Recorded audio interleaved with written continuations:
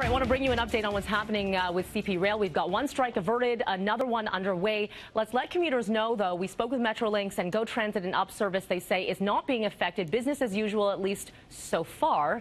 With the rest of what's happening, Mike's going to break this all down for you. Good morning to you. Yeah, good morning, Melanie. That's the reason the commuter lines are not affected is that CP Rail reached a tentative deal with the International Brotherhood of Electrical Workers, the operators of the switching equipment on those rail lines for commuter service. So that was the good news out of this, but CP is still facing strike activity by the conductors and engineers of the trains themselves, so that could be a major dent to the Canadian economy coming up if CP Rail isn't running those big freight trains taking Canadian goods to international markets. Well, that creates a backlog of oil and agricultural produce and auto parts and what have you. So we're watching this pretty closely. The Trudeau government says they are not going to legislate back to work or bring in back to work legislation, at least not yet.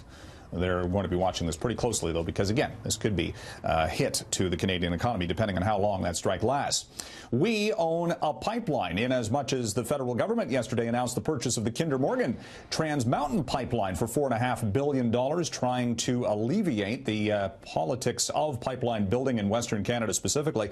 The big question is, though, while the federal government bought out Kinder Morgan's existing operations on the Trans Mountain pipeline, they didn't say exactly how much it's going to cost to actually double the size of that pipeline, which is the plan all along. Will it be $7 billion more, up to $12 billion? That's the big unknown. And then who's going to buy that pipeline, again, when it's up for sale, once it's completed?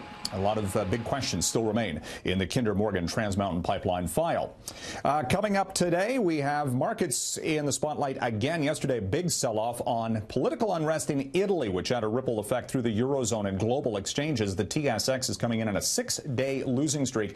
Big bank stocks down sharply yesterday as bond yields took a tumble. The banks have reported strong earnings, but it has not done anything for their near-term stock prices. Also coming up today, the Bank of Canada sets interest rates. No change expected this time around.